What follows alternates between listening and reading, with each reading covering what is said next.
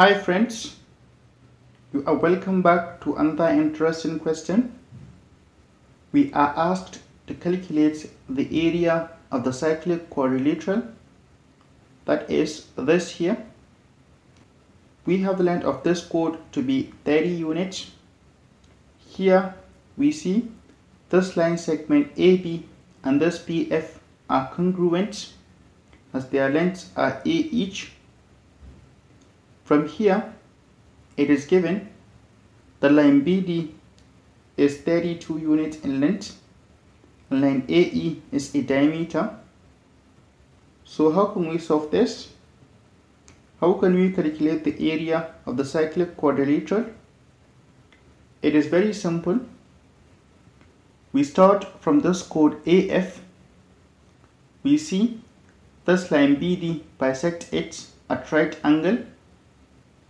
Now from the circle theory, we know if a perpendicular is dropped to a chord from the center, it bisects the chord. So from that, rest assured, this line BD passes through the center of the cycle. Well, where? Recall this line AE is a diameter, and definitely a diameter will surely pass through the center. There is only one center, therefore the point where the two lines meet is the center, that is this here. Call it O. Now this line BD, we extend it down to touch the circumference of the cycle. Call this point P. Considering line DP, since it passes through point O, which is the center, it is a diameter. Recall this segment, its length is given here to be 32 units. So letting this be V plus 32 equal to D. D is a diameter. Take 32 to the right. So V equal to D minus 32. Now back here, we see this chord intersects this at this point. From the cycle theory, there is the intersecting chords theorem, which states that if two chords of the same cycle intersect at a point, the product of their segments are equal.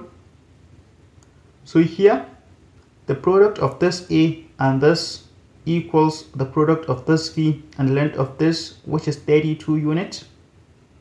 So A times A equal to V times 32. A times A is A squared. V, we have it here to be D minus 32. Put it here. D minus 32 times 32 is 32D minus 1024. So A squared equal to 32D minus 1024. We keep this equation aside. Come back to this line AE. It is a diameter, and we see it subtends this angle to the circumference of the cycle. We know the angle subtended by a diameter to the circumference of its cycle is a right angle. So this angle here is a right angle. Look at this triangle. It is a right angle triangle. The diameter is its hypotenuse. This side is 30 units in length. If we let this be E, we can use the Pythagorean theorem, which states that the square of the length of the hypotenuse of a right angle triangle is equal to the sum of the squares of the length of the two other sides. The hypotenuse is the side facing the right angle, which is this here. So by Pythagoras, D squared equal to E squared plus 30 squared. 30 squared is 900. So D squared equal to E squared plus 900. We also keep this aside. Look at this triangle also. it is a right angle triangle as well. We use the Pythagorean theorem on it. This is the hypotenuse. So the square of its length equals the square of this A and that of the length of this side, which is 32 units. So E squared equal to A squared plus 32 squared. 32 squared is 1024. So E squared equal to A squared plus 1024. Recall here, A squared equal to 32D minus 1024. Replace this A squared with 32D minus 1024. Minus 1024 plus 1024 is 0. So E squared equal to 32D. Come here, substitute it. So D squared equal to 32D plus 900. Bring 32D plus 900 to the left. So D squared minus 32D minus 900 equal to 0. This is a quadratic equation. We can solve by factorization. This minus 32 can be written as plus 18D minus 50D. From D squared plus 18D, if we factor out D, it is D into bracket D plus 18. While here, minus 50D minus 900, if we factor out minus 50, it is minus 50 into bracket D plus 18. From here, D plus 18 is common. We factor it out. So it is D plus 18 multiplied by D minus 15, which equal to 0. Therefore, D plus 18 equal to 0 or D minus 50 equal to 0. Make D the subject. D equal to or D equal to 50. D is the diameter of this cycle. It can't be negative. We discard this. Therefore, D equal to 50 units. That is, the diameter of this cycle is 50 units. Come back to this equation. Substitute the value of D. 50 squared is 2500. So 2500 equal to E squared plus 900. Take 900 to the left hand side of the equation. 2500 minus 900 is 1600. Take the square root of both sides of the equation.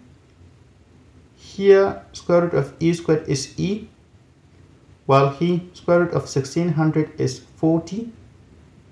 So E equal to 40. That is, the length of this side is 40. Come here, also substitute the value of D. 32 times 50 is 1600. 1600 minus 1024 is 576. Take the square root of both sides of the equation. Here, square root of A squared is A, while here, square root of 576 is 24. So A equal to 24. That is, the length of these sides are 24 each. Now here, we see this angle is subtended by this line AE, which is a diameter of the cycle to the circumference. That means it is an angle of a semicircle, which is a right angle.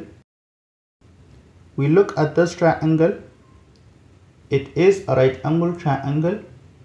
We use the Pythagorean theorem on it. This is the hypotenuse. It is the diameter of the cycle, which is 50 units. If you assume the length of this side to be x, by Pythagoras, 50 squared equal to x squared plus 24 all squared. 50 squared is 2500. 24 plus 24 is 48. 48 squared is 2304. Take 2304 to the right. 2500 minus 2304 is 196. Now take the square root of both sides of the equation. Here square root of x squared is x, while here square root of 496 is 14. So x equal to 14. That is, the length of this side is 14 units. Now to calculate the area of the cyclic quadrilateral, we can use the Brahmagupta's formula, by which for any cyclic quadrilateral with length A, B, C and D, area equal to square root of s minus A times s minus B times s minus C times s minus D, where s equal to semi-perimeter. So here, if we let this side be A, this B, here C and this D, A equal to 40, B equal to 30, C equal to 14 and D equal to 24 plus 24, which is 48. Put it here. 40 plus 30 plus 14 plus 48 is 432. 432 over 2 is 66. So S equal to 66. Now substitute these values here. So area of quadrilateral ADEF equal to square root of 66 minus 40 times 66 minus 30 times 66 minus 14 times 66 minus 48. 66 minus 40 is 26. 66 minus 30 is 36. 66 minus 14 is 52. 66 minus 48 is 18.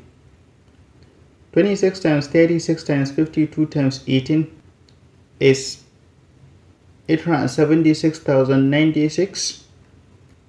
Square root of 876,096 is 936. So area of cyclic quadrilateral equal to 936 square units. Thank you for watching.